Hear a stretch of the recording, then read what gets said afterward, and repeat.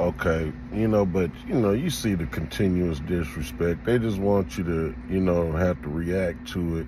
And, you know, I'm like, I'm just sitting in the car. My car is so damaged, tore up and broke up and all kind of crap. Look at the ceiling, all kind of stuff. Like, it's crazy.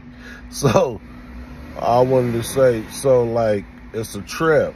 Like, my first baby's mama, how we ended up being cool was, okay, because, you know, yeah, I'm shaking and moving, doing my thing at this time, you know, I'm, you know, yeah, rocks and all that, you know, so her brother, big brother, he from the Brims, but, you know, he got killed in prison or whatever, you know, I don't really even want to bring it up, but, you know, so he owed me like $20, told me, you know, he was older, like, he was older, and he was like, you know, I'm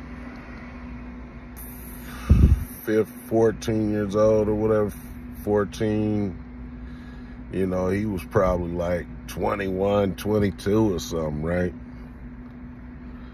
So he was like, little nigga, fuck you, nigga, I ain't paying you nothing.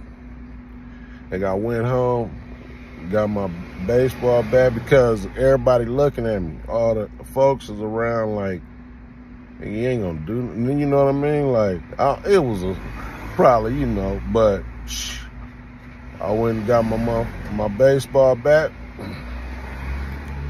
and, you know, and that was that, you know what I mean? Ended up big fight, breakout, all kind of stuff, family members, all kind of crap, right?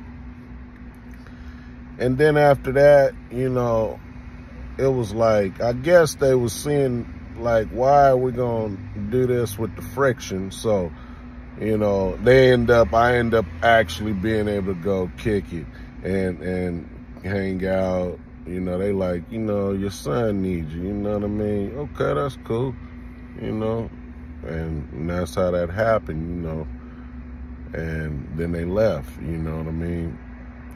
But yeah, that's what happened, you know.